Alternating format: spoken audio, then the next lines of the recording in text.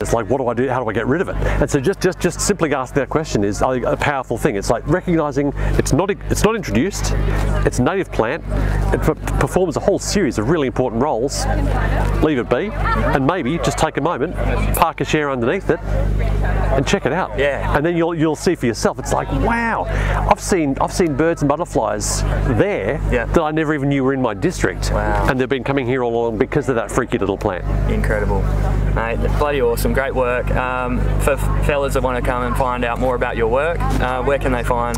So I'm pretty easy to find. I've got all my papers are published in peer-reviewed journals, but they're all available online. So just Google Watson Mistletoe, you'll get straight to the direct source. Yep. And a lot of this information is in a book, Mistletoes of Southern Australia. Great. That's freely available. And yeah. Bloody awesome. Great job, David. Thanks. Cheers, mate. Beautiful. All right, I am here with Jill Clapperton. Jill, so good to have you in Australia. I love your work. Do you want to tell, for people that don't know what you do, could you tell us a little bit about your work around the world and then what you're doing here in Australia?